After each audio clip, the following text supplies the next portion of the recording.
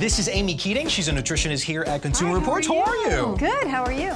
This is a beautiful and very colorful looking table. You know what? I just bought my own smoothie at the store, and I can't wait to drink it. Well, a lot of people buy smoothies because they think they're healthy, but they actually could pack a lot of calories, sugar, and sometimes even sodium. Okay, so I think I'm gonna put this to the side. Yeah, so let's make some of our own. You wanna put on that apron? There's 3 things I want you to take away about smoothies. There's pairings. Texture.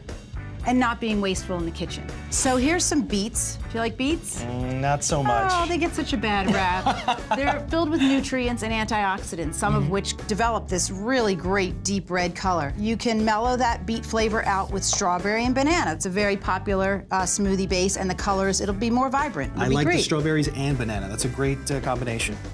Amy says other good pairings include spinach and blueberries or kale and pineapple. Now for Amy's second smoothie takeaway, texture. It's a smoothie, so people think of them as thick. We have avocado.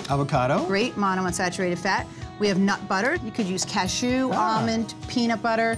We have Greek yogurt, which adds thickness. Now I saw this. You can toss a handful of oats into the bottom of the blender when it's still dry, pulse it a few times and pulverize, and then add the rest of your ingredients, and that'll help fill you up and add a whole grain to your smoothie. And that brings us to Amy's third smoothie takeaway. We don't want to be wasteful in the kitchen, so I have something I want to show you in the freezer. Amy says freezing leftover fruit and veggies is a good way to keep them for smoothies and reduce food waste. Okay. Okay, so you ready to make some smoothies? I am ready. Great. I'm going to have you make the Lean Green Dream. Okay. The first thing you're gonna add are these pre-soaked chia seeds, okay? And we're making this for 2 servings, so that was 2 tablespoons of chia and a half a cup of almond milk. Now you're gonna add 4 cups of chopped kale. So you take both those bowls. Okay, here we go. Okay, and 1 1/2 cups of chopped pineapple. Okay, here we go. That seems like a lot of pineapple. And a cup of plain Greek yogurt, non-fat. All right, so that would be this. Yep. Okay, so now time for yours, right? Yes, I'm gonna do the strawberry banana beet. This one really interesting. Yeah, we're gonna add, again, for 2 servings, a cup of chopped beets. Those are cooked so that it has a really nice smooth texture. 2 cups of chopped strawberries. Love those strawberries. 1 cup of milk.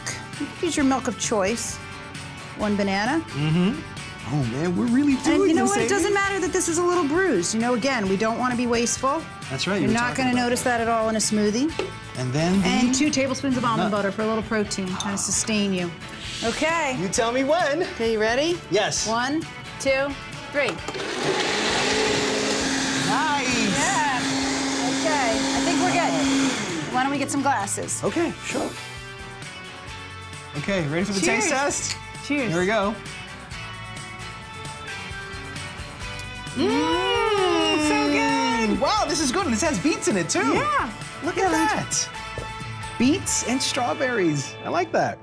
So, Jack, if you have the time and a really great blender, it's not only good for your health, but it also tastes good to make a smoothie at home. Speaking of health. Cheers. To yours. Cheers.